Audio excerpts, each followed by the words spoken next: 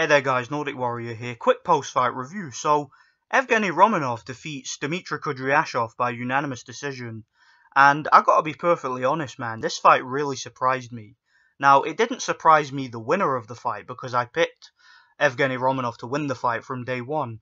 But what really surprised me was the fact that the fight went the distance and was actually in spots fairly competitive. Now, Evgeny Romanov won the fight, and he won the fight very clearly. He was definitely the more effective of the two. But Kudryashov had moments here and there, particularly in the latter rounds of the fight. He actually really hurt Romanov in the 12th round and opened a cut above his eye, and Romanov looked on the verge of being stopped. He was badly hurt in the 12th round, so that really surprised me. And Kudryashov, he's one of these fighters who has a lot of power, and he has a ton of heart. He's a very brave and courageous fighter with bricks in both hands, who's just very dangerous early on. But he's a fighter who lacks stamina. He lacks composure in the ring. He's one of these fighters who, when you put him under pressure and work his body and just get him going, he starts to fall apart, starts to get very disorganized in the ring and loses his defenses.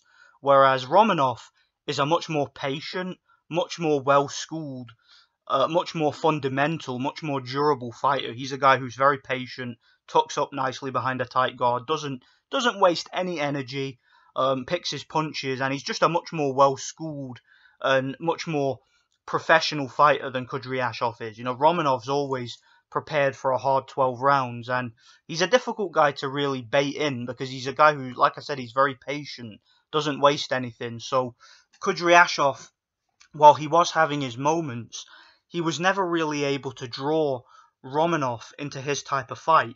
Now, that actually did serve Kudryashov a little bit well, as I mentioned, in the later rounds, because Romanov, while he was winning the rounds, just maintaining his composure, keeping his tight guard, blocking and landing the occasional jab, the occasional counter right hand over Kudryashov's jab. What Romanov wasn't doing was he wasn't putting the pressure on. He wasn't really getting in there and roughing Kudryashov up like, say, Ilunga Makabu or Duradola did, you know, guys who were able to stop him, or Dorticos. You know, Romanov never really looked like he wanted the stoppage. He looked to me like he was content to just box his way to a points decision. So it was a really good fight, man, a really entertaining one. Kudryashov surprised me with his durability. I was expecting him to get stopped. But, yeah, he managed to make it the distance. He managed to really pressure and trouble Romanov in the later rounds. Like I said, he badly hurt Romanov in the 12th round and opened a cut above his eye. So, who knows, maybe if Romanov on another night, you know, maybe if Kudryashov had been a little bit fitter, if he'd had a bit more stamina, he might have been able to beat Romanov. But nonetheless, Romanov gets the victory, a clear unanimous decision win on points, and he's the WBC Silver Bridgerweight champion. I believe it's the WBC Silver title anyway that he holds. So we'll see what happens with the Bridgerweight division.